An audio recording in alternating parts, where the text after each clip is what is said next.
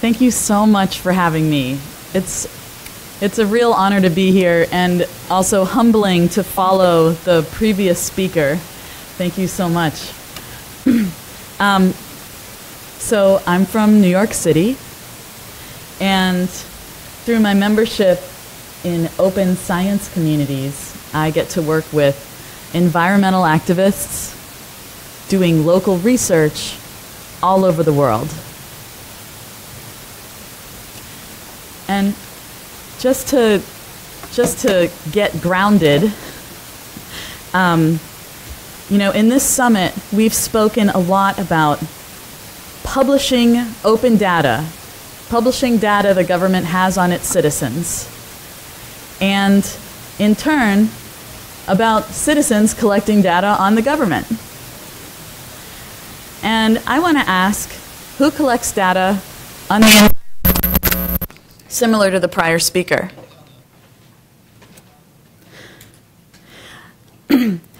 The analogy I'd like to make is if you like chasing down government corruption, then maybe you can relate to environmentalism as chasing down pollution.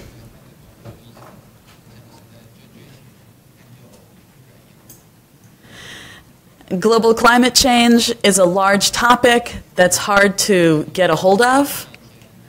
But if you look around and you see oil extraction and oil refineries in your backyard, you can start there.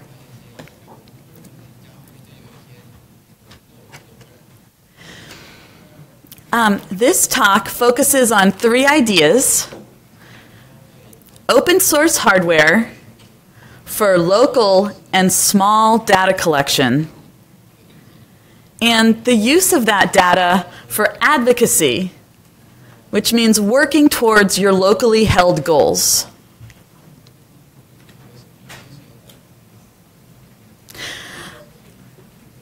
Open data is essential for better citizen government collaboration. But what about when there's no data?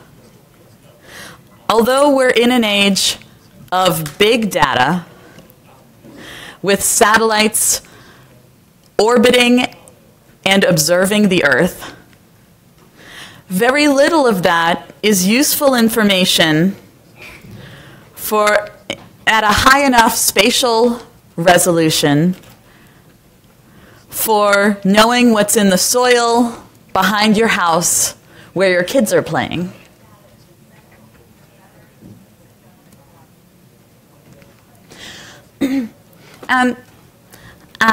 For us here at the summit, I want to speak to you and say that if you think politics moves too slow to effectively address the important issues facing us today, then unfortunately, I have to tell you that science, institutional science, moves even slower. Scientists who must seek tenure and publish papers, they have to do groundbreaking research. Groundbreaking. They will not study the broken ground of environmental pollution. So there is an urgent need for research on environmental pollution that's affecting people's health. It's not being done by institutional science, and it needs citizen action.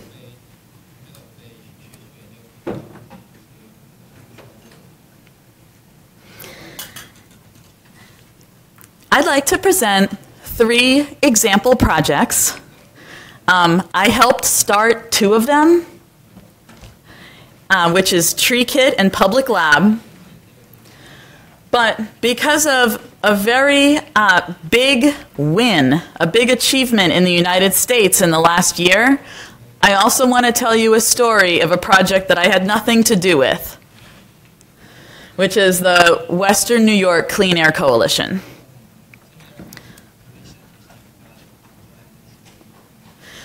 So Tree Kit started as an independent citizen project, but grew and is now an ongoing citizen-government collaboration. It's about urban forests, which have a big impact on air quality.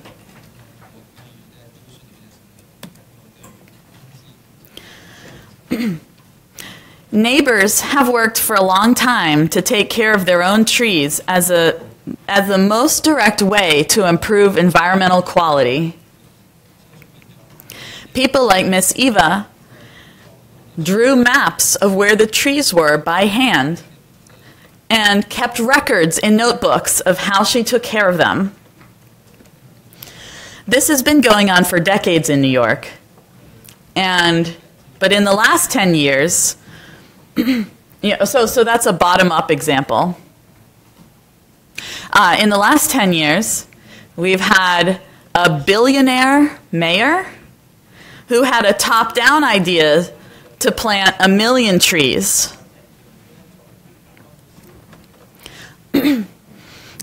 People like Eva were not able to use government data in the past because if you see at the top, those green dots are where the government thought the trees were, which is on top of the buildings or in the middle of the road.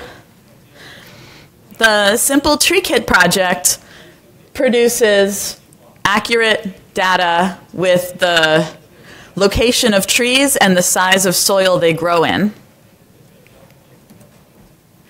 And we did it using very simple tools, very old-fashioned.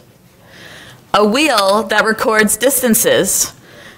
We get much higher accuracy than GPS by simply walking down the block from tree to tree. Going neighborhood by neighborhood, over 4 years, we mapped 12,000 trees in New York. And that was our field test. Last year, the New York City government, the Parks Department, who has jurisdiction over the street trees, decided they needed this same good quality data so that someone could stand under a tree and look at a map and know which one it was. And so the government gathered money, partnered with a great software company, and scaled the Tree Kit method up into a mobile website.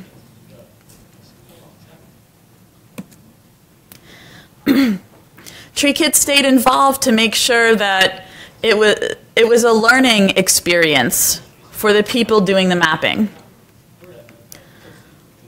It's not just a crowdsourcing project, because the long-term goal was to create stewards, people who take care of the trees.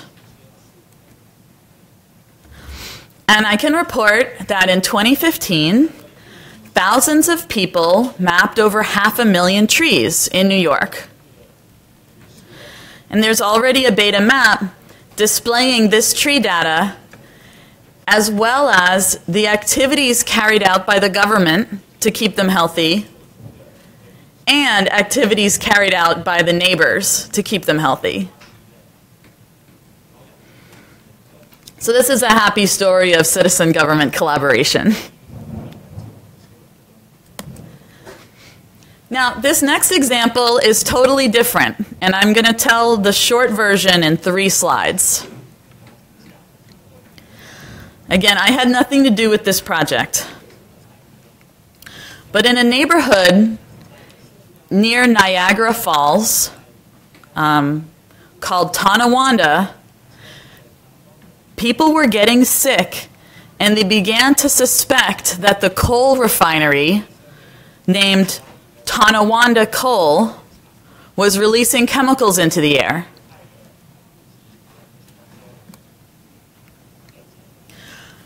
The woman in red, her name is Jackie Creedon. She was sick. She reached out to an organization named Global Community Monitor, who had developed a bucket for collecting air samples. It's a simple plastic bucket containing a sterile laboratory bag inside.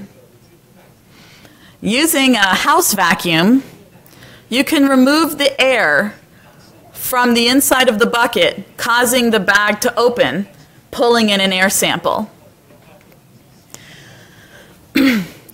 That air sample was sent to the state environmental agency, who were shocked. 75 times the amount of benzene. The state agency went to the federal agency. They put official monitors for a whole year. And then they called the Department of Justice. And this is the press release. Tonawanda Coke was convicted in 2013, and just now, in December 2015, just 5 months ago, they lost their final appeal. The company is facing $30 million US in fines. 11 million US is going to study the health effects of this pollution, and 12 million just as a fine. I really want to tell you this story, and I hope you go and look it up, because at least in the United States, it's the second biggest victory ever under our federal air quality law. And it started with citizen data collection using open source hardware.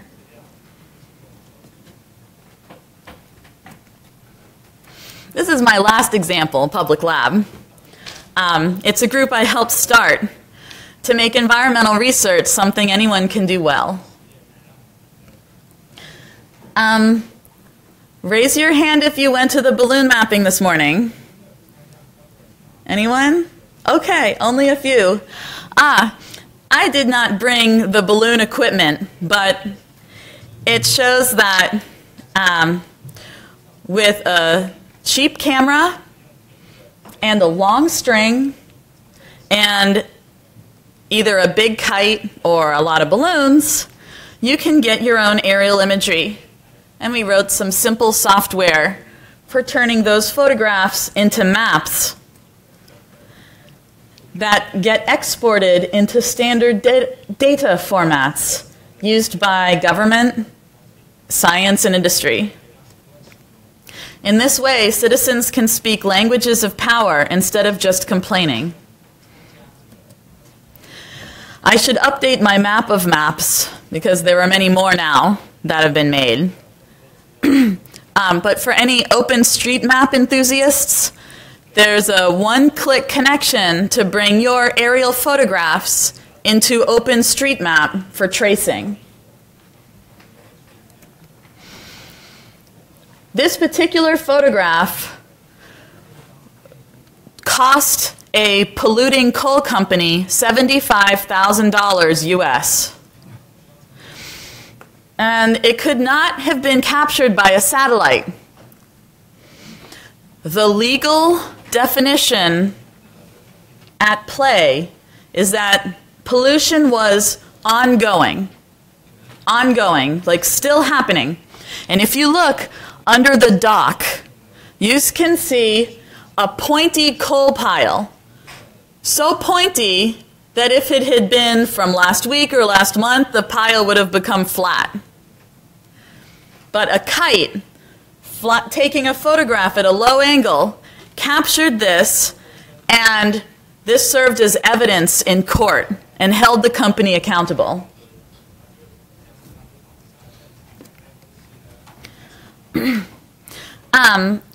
In Public Lab, there's a large global open source community,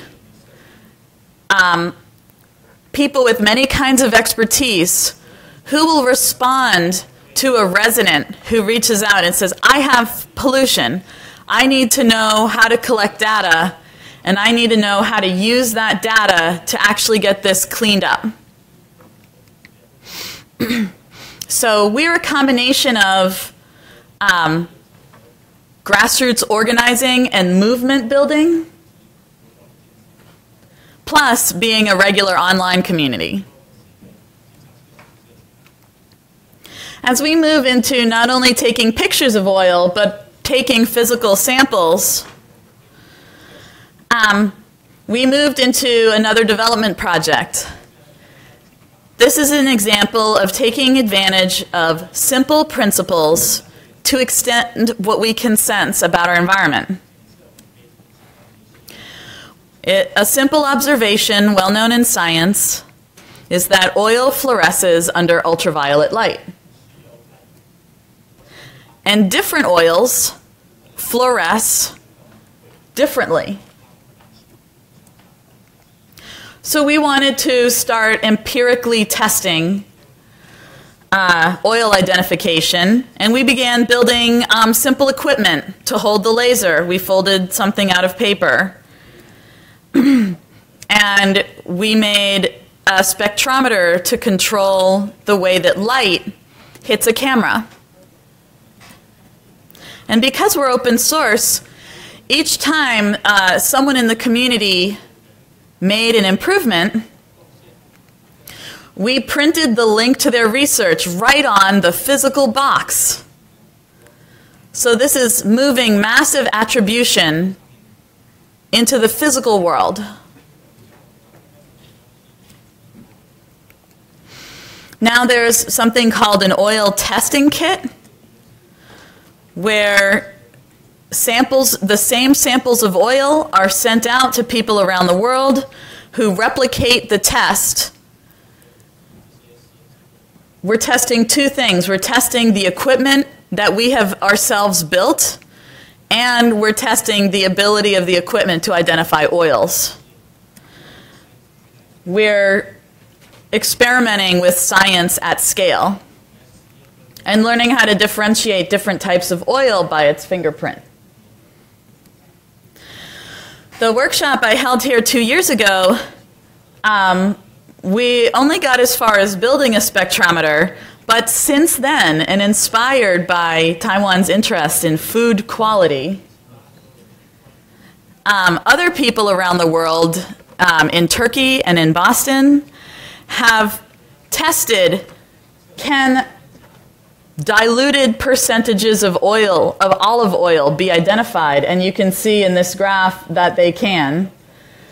In order from blue, red, purple, green, you can, decreasing amounts of olive oil, you can see the decreasing response in the spectral graph. And it would be exciting for more people to replicate this and continue learning more about food quality. And many other people are focused on identifying oil in the environment. Such as this picture from earlier in January of gutter oil, of suspected gutter oil being made in China. And so this is the last part of my talk. It should be more fun. About just a couple things that are happening over here. We are a worldwide community, but we are definitely Western Hemisphere dominated, English and Spanish primarily, Portuguese also. But very, very recently, some Chinese. This morning we had fun taking aerial balloon photographs of ourselves outside, but also Gavin, who's here. Is Gavin here in this room? Gavin, would you like to say anything about this photo? You don't have to. Okay. I am very impressed by Gavin. I want to stay in touch because I have learned that he flies drones over the ocean to identify oil spills and chemical spills. And he did that this morning.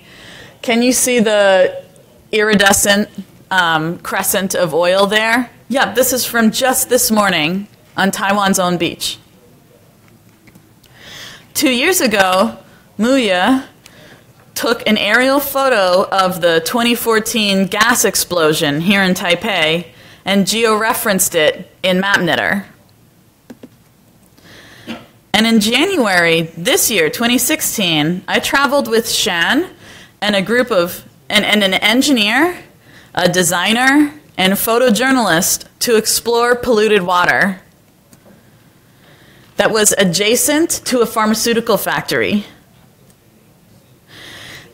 Nearby, we experimented with kites, flying kites until late in the day, and then, based on the wind conditions being too slow, we made a choice to come back with balloons and helium. We attached the small camera to the balloon, just as we did this morning, and released the string so that they could fly high into the sky. You can see them just above and to the right of the smokestack. And they began to see what we could not see. The aerial photograph showed us the area of water pollution where the fishermen reported fish kills. That's the green water on the left. We also began to understand the factory had some kind of liquid storage, black liquid, just on the other side of that wall, and there was a pipe where the water was being released. As the balloon flew higher, we saw an unused water treatment plant. You see the 3 rectangular water pools that are overgrown. They are not working, which means the water is not being cleaned. The balloons continued to rise and capture images of the entire factory and show the setting in the beautiful Guilin Mountains.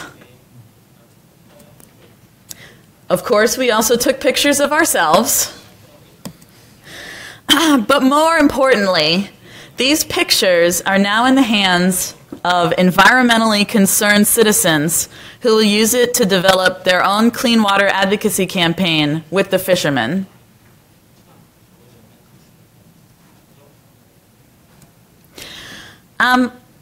My last 2 slides, exciting. I wanted to invite you to continue this conversation about what scientific data is also legal evidence. What is proof in science? What is proof in law? And we're going to have a Google Hangout on June 6th. It'll be recorded because the time is not appropriate for us here. It's going to be in the middle of the night, 1 in the morning. But it will be recorded, and if in case you're a night owl, we would love to have you join us. Check out publiclab.org/openhour. And I wanted to invite everyone to visit publiclab.org. There's a lot of information that might be helpful, and maybe you'd like to ask a question. There's a lot of people who would be excited to hear from you. We have many mailing lists, and specifically this QR code is for WeChat, where there's about 50 people conversing in Chinese. And I like WeChat because I can translate back and forth, so I talk in there too. Thank you so much for listening. I'd love to hear any questions you have.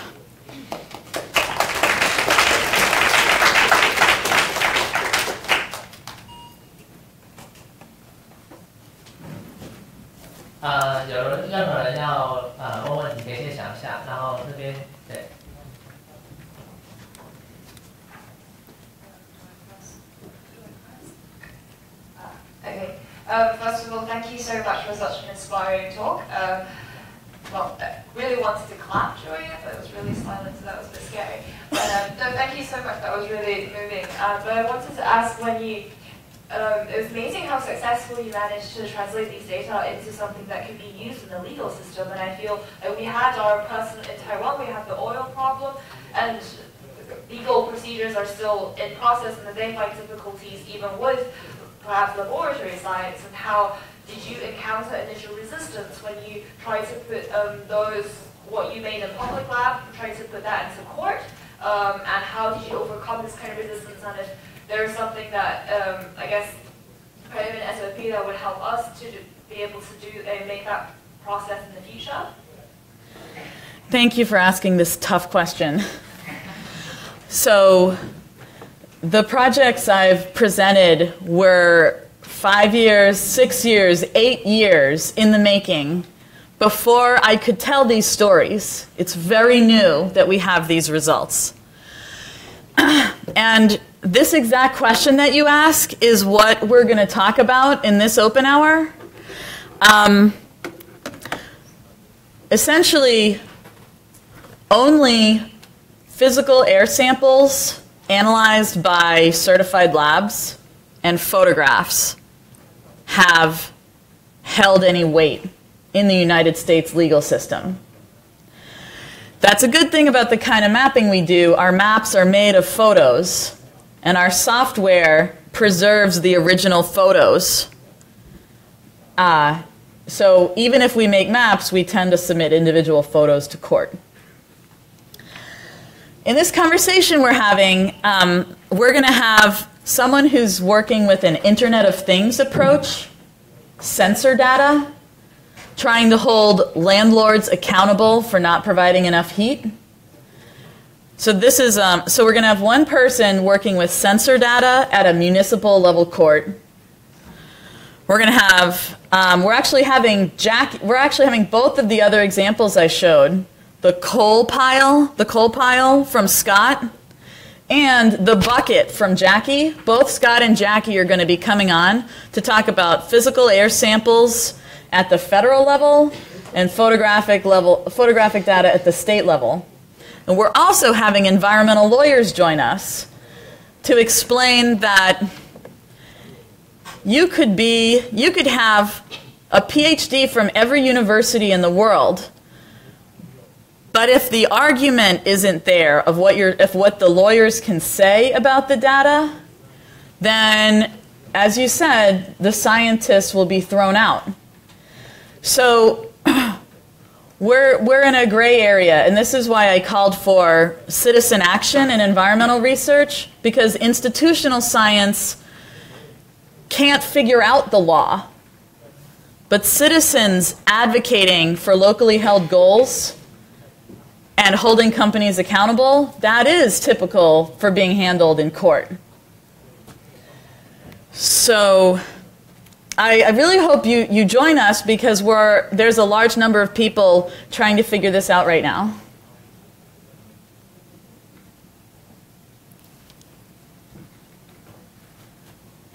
Hi.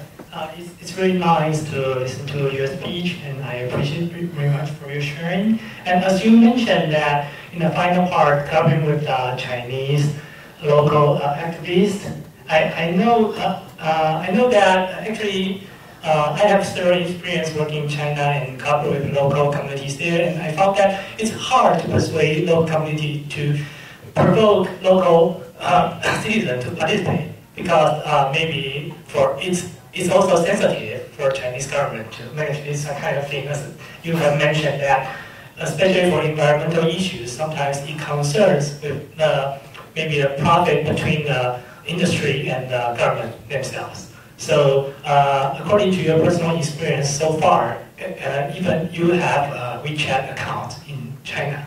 So how do you think to collaborate with local activists there, and which kind of communities you are communicating with there? Can you give us a big introduction about that? I've had the great privilege of meeting some incredible environmental activists in China. And I am making myself available to transfer any knowledge that they think would be useful. There are not solutions from the West for the problems facing people in China. But we can be a worldwide community, and maybe with their insight and local expertise of the Chinese environmentalists, with their own insight and local expertise, they can look around and see maybe something that has been tried somewhere else could be useful here. So I think that's the real benefit of working together in an online community, is that that knowledge can move faster. But truly, no one else has a solution for someone in another place. This is why the logo of Public Lab is a pair of boots. because it's your boots where you're standing. Stand for what you stand on, and only the situation of people and what they want to have happen can direct the research and all the work towards applying the data. No one else can do that for anyone. Even me in New York, I can't do it for Boston.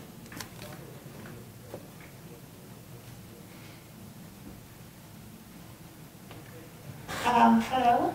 I'm wondering if you can share more example about your collaborations with the system, governmental system or any system that's in place.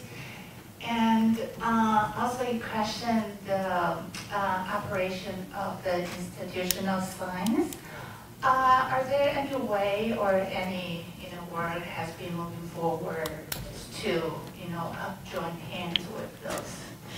Yes, very much. I'll take your second question first. There are many institutional scientists working in public lab, and they make a huge contribution. We couldn't do it without them. It's very important to have institutional scientists involved. Just as technologists and community organizers each have their specialties, institutional scientists have been generous in lending their expertise to help residents design their research projects and to help them understand the data, to understand the shortcomings of tools, what we should look out for when we try to do things for cheaper. It's really invaluable. I can also say that there's a term, citizen science, because I do this all the time. I have a very detailed definition of that. At least from the West, citizen science has become a type of participation in science where an institutional scientist asks a question and everyone else goes and collects data towards answering that question. And this structure has brought about great advances to science, capital S science, and I am in support of it, but it is not what Public Lab is doing. In Public Lab, you ask your own question, and then people with multiple kinds of expertise contribute, and you ask for help, and that's why being a diverse community is helping people do their own environmental research better. About working with government, I can say not very much, because all of these projects are with many collaborators. And it would be my more patient collaborators that work most closely with institutions. I would not be the one going to government meetings. But that's why it's good to have partners. 因为时间关系，我想说，今天如果还有其他问题，待会可以直接找 Liz。If anyone has other questions, welcome to direct to Liz. Let me thank Liz presentation.